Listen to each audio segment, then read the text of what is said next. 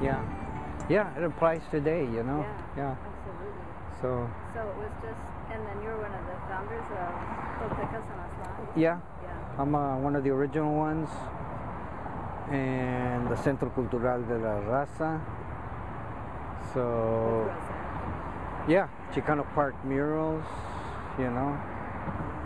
So I was I'm originally from here in San Diego, National City. National City, and I did live here in Logan, just down the street on National Avenue.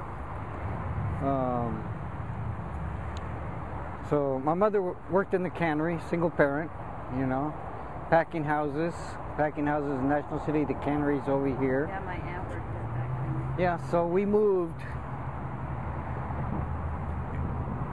Seemed like every couple of years, you know, we moved. She was finding work.